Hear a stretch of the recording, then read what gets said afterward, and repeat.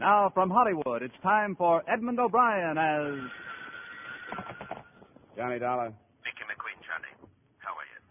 Oh, Mickey, I tried to phone you a couple of times. I never reached you. I'm out a lot these days, Johnny. Hey, I heard about your protection of Sergeant, Mickey. Nice going. Well, it isn't good. They're taking my beat away from me, putting me behind the desk. I've got to talk to a friend about it. Will you be home tonight? You really sound worried, Mickey. What is it? No, nothing yet, Johnny, but there'll be murder before it's finished. My mind's made up. I want to talk to you about it. Well, sure, Mickey. I'll be here any time you want to come up.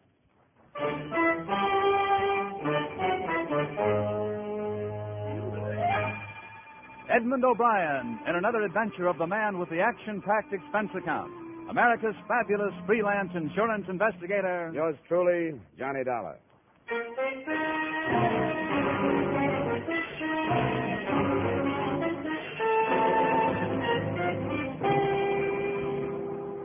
Expense account submitted by Special Investigator Johnny Dollar, to whom it may concern, Hartford Police Headquarters, Hartford, Connecticut.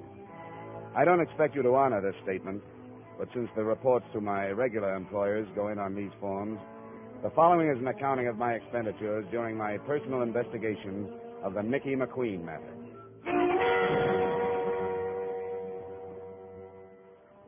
It's been my privilege to have worked a number of cases with Mickey McQueen here in Hartford, and through the years a friendship developed between us.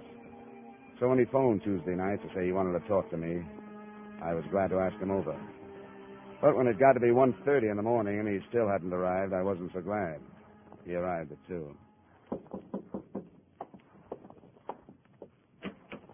I'm sorry I'm late, Johnny. Yeah. Oh, what held you up? I was about to drop off. I had to think, Johnny. Oh, you're in uniform, Mickey. What about your beat?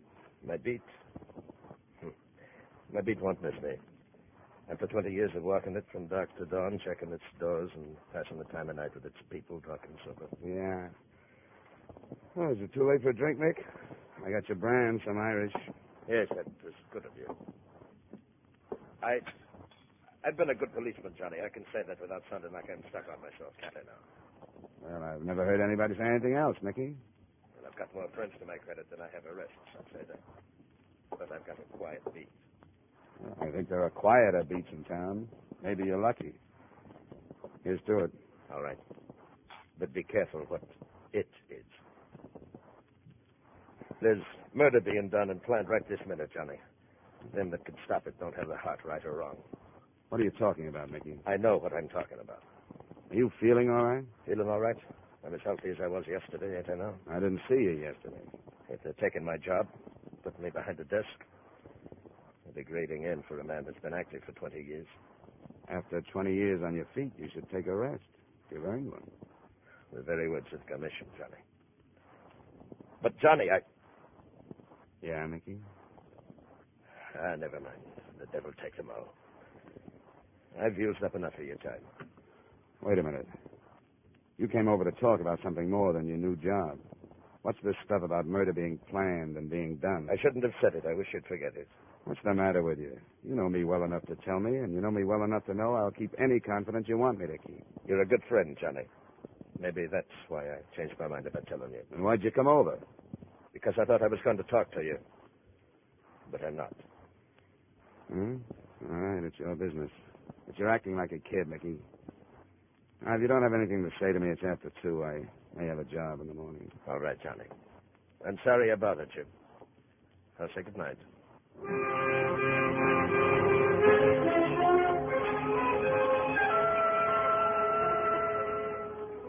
I didn't sleep very well for the rest of the night. And sort of a half-dozed parts of Mickey's conversation kept coming back to me. And the more sleep I lost over it, the more I wished I'd been less grumpy and more sympathetic. There wasn't a job for me the next day, and right after noon I decided to drop by his apartment and find out his mood when he was off duty.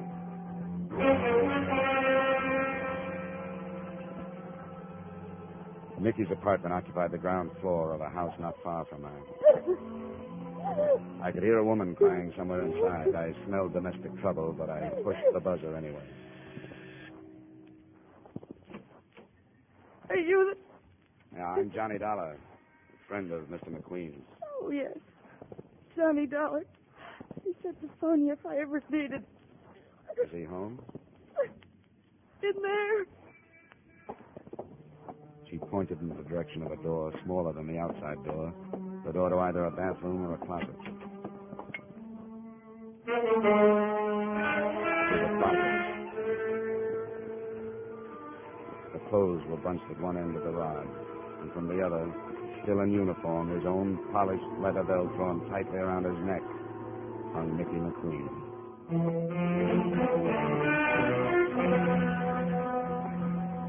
I walked back into the lace-curtained living room. The girl who had let me in didn't go with the furnishings. She was young, attractive, and her shoulder-length white blonde hair might have been natural. She had stopped crying, and she acted as if she were waiting for me to start something. Well, what about it? You explain yourself, or do I get 3 guesses? Never mind that look. I only live here. Ah. Well, I didn't know Mickey had a daughter. Thanks for the compliment, but I'm his wife. I didn't know he had a wife, either. Maybe he was ashamed of me. My name's Thelma. I'm sorry, Thelma. You an old friend of Mickey's? Yeah, but he never told me about you. Have you seen him lately? Last night. First he phoned me, then he came by to talk to me. What did he say? I'm not sure. He was pretty handy with double talk. Maybe I was supposed to understand it, but I didn't. What was it about? About his job, the change he was making, and something about murders being planned and done, and nobody doing anything to stop them. Then he didn't tell you. What? That I was leaving him. He's never mentioned you. Why were you leaving him? Because it was all wrong. I never should have married him in the first place. Why did you? Because he was the kindest, most wonderful man who ever lived. Does that answer your question? Not quite. Is there more? Did you know his first wife? Yeah. Then I guess you know he took her death pretty hard. They'd been married 10 years. I met him after she died. He was lonely, and I was... Well, he was pretty wonderful to me. I thought I could help him. It wasn't because of him I was leaving. It was me. But I never thought he'd do this. I don't think he did. What do you mean? I think he was murdered. But why? When did you find him? I came home about a half an hour before you got here. Did you phone the police? No, not yet. I didn't know what to do. Well, where had you been? I told you I was leaving him. I've been living in a hotel. Does it matter? Why'd you come back? To get some things I'd left. Why are you asking me these things? When it's murder, there's bound to be a lot of questions. I don't think it was. Everybody loved him. He didn't have an enemy in the world. Why would anybody want to kill a man like Mickey McQueen?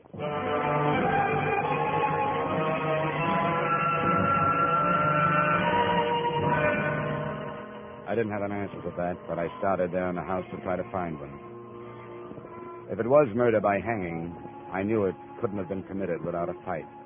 But a half-hour search didn't uncover any traces of a struggle. I phoned in a report and left Thelma and the apartment.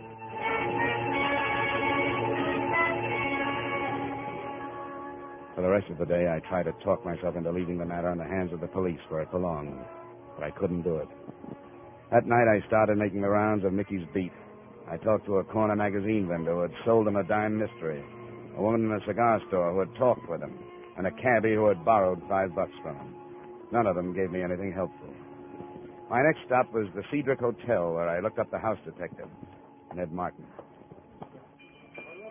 Oh, Dollar, what are you doing in this end of town? Looking for work? How are you, Martin? Oh, I got a night off. I'm taking a postman's holiday. Did you hear about Mickey? His promotion? Yeah, he deserved it. I didn't mean that. He's dead. No. What happened? He was found hanging in his own clothes closet. Jeff, come on in the office where we can talk. Sit down. Oh, Mickey, I'll miss him. So will I. Did you see him last night? Yeah, he dropped in. He always did once or twice a night, just to shoot the breeze, you know. Why'd he do it? Did he leave a note or anything? I think he was murdered. What makes you say that? He came over to see me about 2:30 this morning. There was something on his mind. He wanted to talk, but he wouldn't. That figures. What do you mean? I noticed something about him last night. He was real low. I asked him what was the matter. He said it was because it was his last night on his beat. He was supposed to check into his new job today, but that didn't sound right to me. Did you know he had a wife? Yeah, I heard about it, and then I hounded him till he showed me her picture. Platinum blonde? Yeah, looked like it, and young. I didn't want to embarrass him by asking, but I wondered about her. What makes you think it was murder, Dollar? Well, do you think Mickey was the type to kill himself? Well, no, but how can you tell? I guess you can't. All you can do is try to find out. Well, if you don't have anything more, I'll be on my way. Wait a minute. Hmm? I guess it was a dirty trick, and I wish I hadn't done it, but I snooped that marriage. I found out who she was. Her name was Thelma Weaver. She did a couple of years in Joliet. Where'd you get that? Well, things like that don't stay hidden. I'd drop it if I were you. I really would. What are you holding out on me? It's for your own good, Johnny. I'll shake it out of you if I have to. Okay, hero. You know Fred Koo, the Calcutta Club over on Bartlett? I know of him. He's a police informer, isn't he? Part-time. You won't take my advice and forget it, go talk to him. And don't tell him who sent you.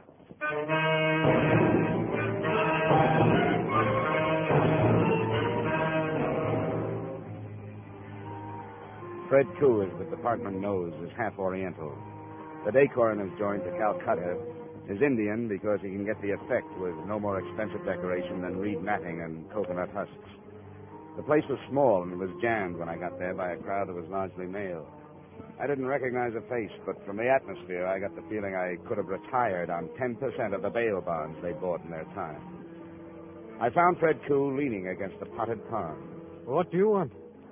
I want to talk to you about Nicky McQueen. You have an office? You a cop, too? Only a private one. I was a friend of Mickey's. Oh, sure. Roy. Yes? I'm in my office for a little while. If there's any trouble, you buzz me. What is it? Come on, this way.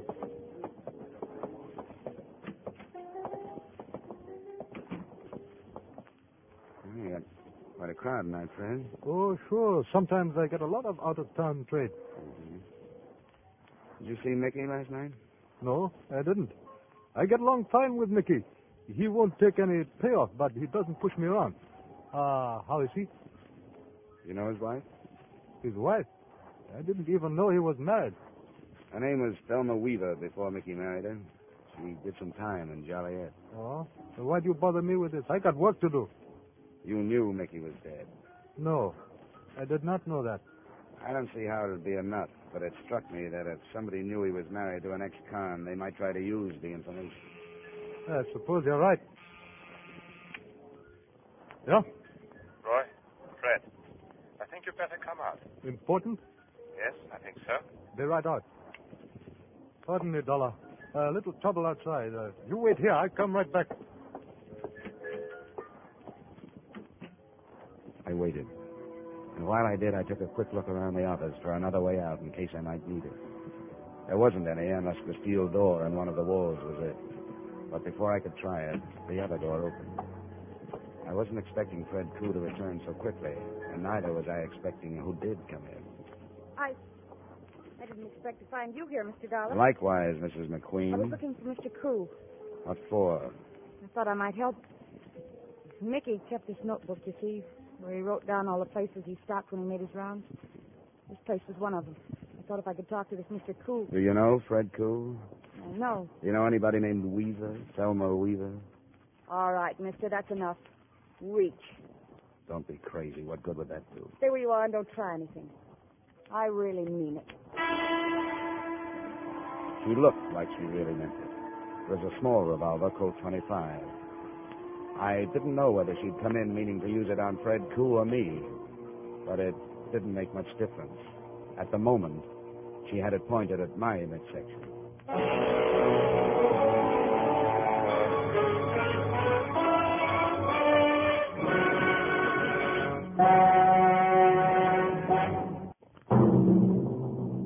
And now back to our star, Edmund O'Brien, in the second act of Yours Truly, Johnny Dollar.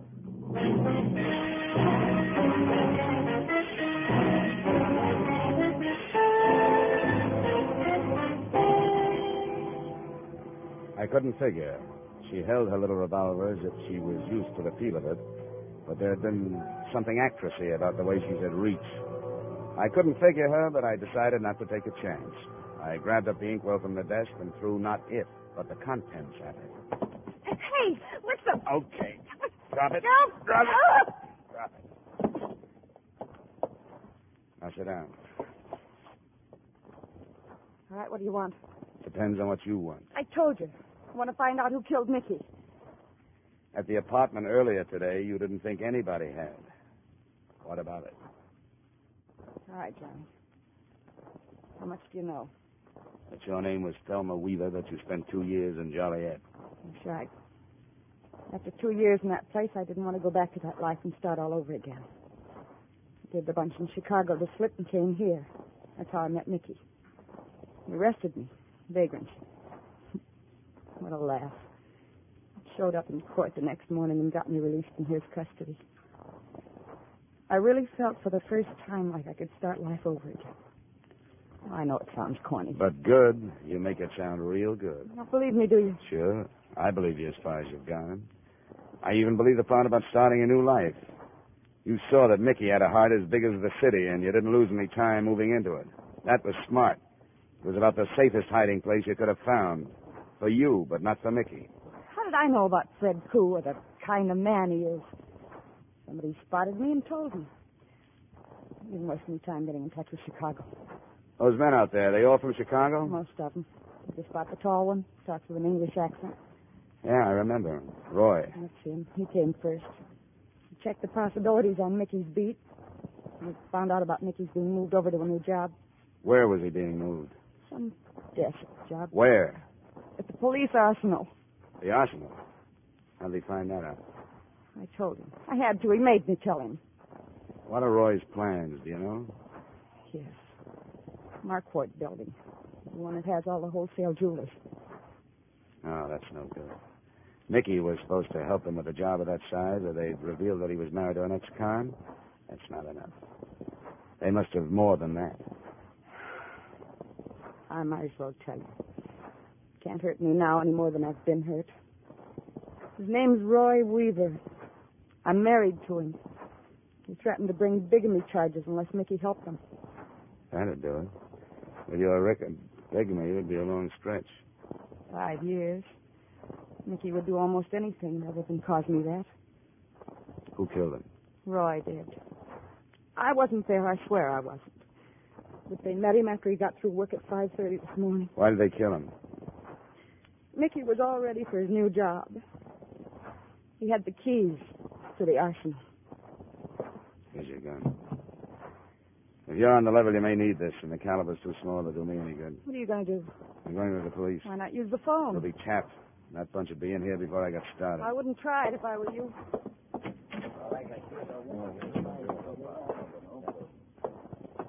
Where are you going, Donna? I'm going home. I was waiting for Fred Koo, but I guess he decided not to bother. Fred had to leave. Did Mrs. Weaver entertain you with her sordid story? Yeah, it was very pleasant. She's a charming girl. And you were going home to think about it. Yeah, if you don't mind. Get out of my way. I'm afraid I do mind. I couldn't chance having Fred interrupt the arsenal, could I? Carl? Yeah? Get out of my way. Hey, where are you going? Come on, get at it. That's fine, Carl. Now, shall we go back to the office and wait? Bring him along, Carl. It's a pity you became involved in this, Dollar. I'd hoped there wouldn't have to be any more violence. You did stop him. Yes. Thanks for the buzz, darling. It was a pleasure. Look what the skunk did to my dress. Did Fred get started all right? He's well on his way. She'll be back within the hour. Hey, Mr. Weaver, what do we do with this guy? Keep him out of the way. Put him in there. See that he stays quiet. Sure. Hey, you. Turn around.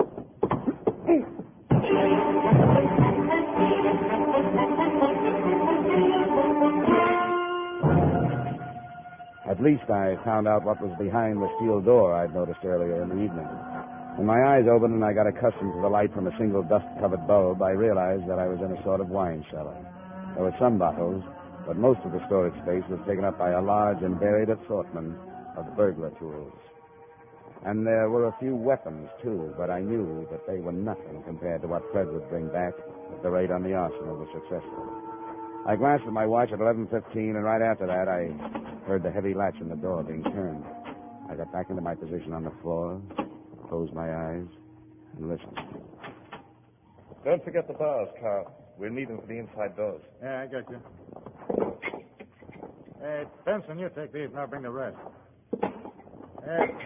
You want the guns in there, Mr. Weaver? We won't need them. You Crocker? Yeah. Listen closely now. We're behind schedule. Both cars are in back. In the Buick, you'll find the things from the arsenal. Yeah. I want you to move half of them over into the Cadillac.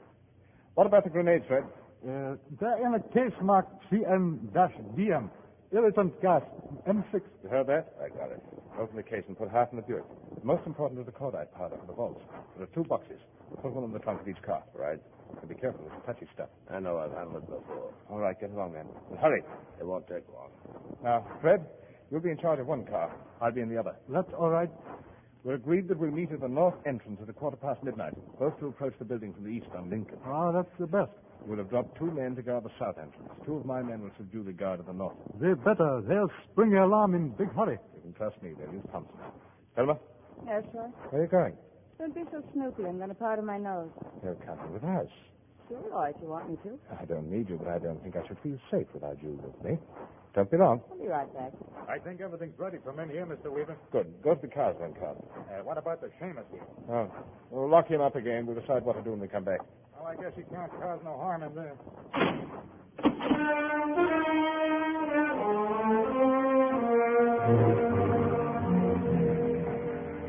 I tried to force the door using one of the bars they'd left behind, but no luck. Then I started poking the cement walls. I knew better than to expect to find any other exit. But with the biggest burglary in the history of Hartford underway, I had to do something. I kept a check on the time, and it was 20 minutes before they were due to arrive at the Marquardt building when a sound stopped me. The steel door was being opened. I moved behind it, still holding the bar.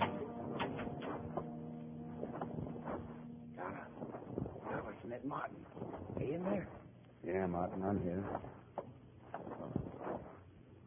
How'd you know I was here? Some dame from the hotel. She told me you were here. What happened? Why should she call you? Well, how should I know? I don't even know who it was. She just said she knew you came to the hotel and that you were locked up in here. I mentioned the Calcutta to you. So I came over to see what it was all about. Some matter, don't you believe me? I don't know what to believe. You said you were holding something out on me when I talked to you. I was. I knew Fred Crew was selling me information about Mickey's wife to some guns from Chicago. I knew it could have led to trouble. Well, why didn't you tell me? You said it was for my own good. I thought it was, and mine, too. I didn't want you to know so much you'd have to tell where you learned it. To prove how smart you were. I don't like this kind of stuff. You got a car? Yes, but it stays right where it's parking here. You tell me what's going on. The Chicago bunch raided the police arsenal. They're armed with everything from cordite to Tommy guns. They're going into the Marquardt building in less than 20 minutes. What's that? Wholesale jewelers. Will you take me out there? Take you part way if you're crazy enough to want to go. That's good enough. Let's get back into the office.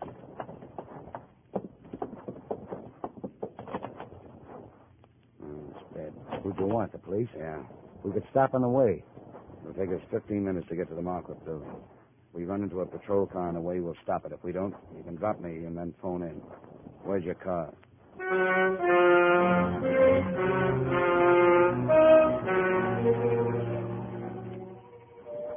At the speed we traveled, we should have at least picked up a traffic cop, but we didn't. Martin wouldn't take me any further than the corner of Atlantic and Milton, and we reached there at 12 minutes after 12. That gave me 2 minutes to get to the Marquardt building. I didn't make it before they arrived, but it didn't make any difference. Both cars had pulled up and were unloading men. From a doorway about 50 yards down, I spotted Fred Koo and Roy Weaver. Then I saw Thelma. She got out of the Buick and started toward me. Thelma, where you going? Weaver shouted at her, but she didn't answer. Instead, she stopped, and I saw the little gun glitter in her hand as she turned back to them. Then I saw what she was aiming at. The trunk of the Buick, where the cordite powder was. I'm sorry. The car went up in a blast of powder and gasoline, and she moved back towards the other.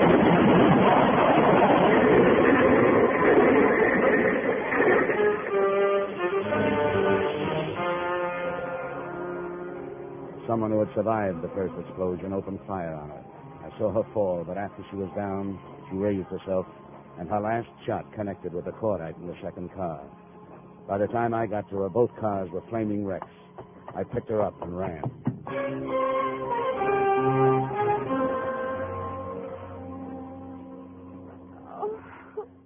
You're all right now, Thelma? Who is it? Johnny? Yeah. Where are we? They're still near the market building.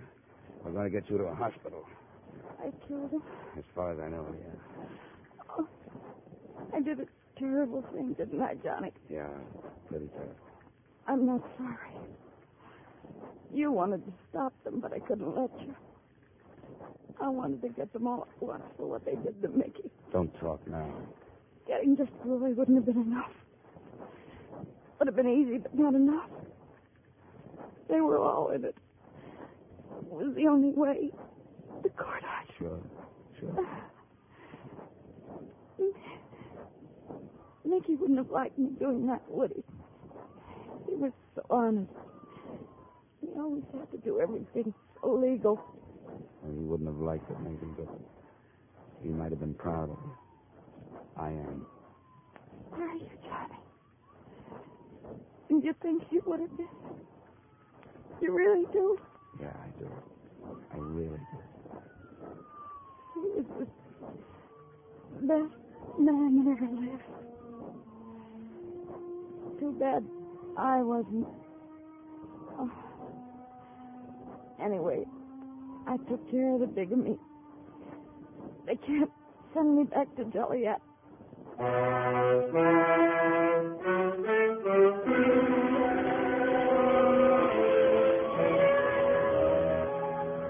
And that was it. Thelma Weaver McQueen, as the department knows, was DOA at Emergency Hospital. None of the mob got out alive except Roy Weaver, who lived long enough to sign a confession to Mickey McQueen's murder.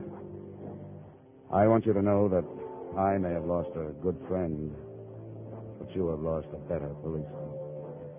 I hope to see those early news accounts that called him a suicide corrected. Expense account total, $0, 0 cents. Yours truly, Johnny Dollar.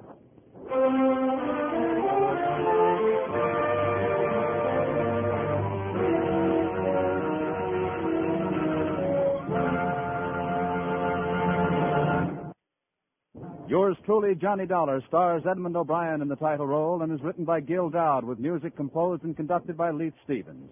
Edmund O'Brien can currently be seen starring in the Columbia Pictures production 711 Ocean Drive. Featured in tonight's cast were Bill Conrad, Virginia Gregg, Ben Wright, Jim Nusser, and Dan O'Herlihy. Yours truly, Johnny Dollar, was produced and directed in Hollywood by Jaime Del Valle.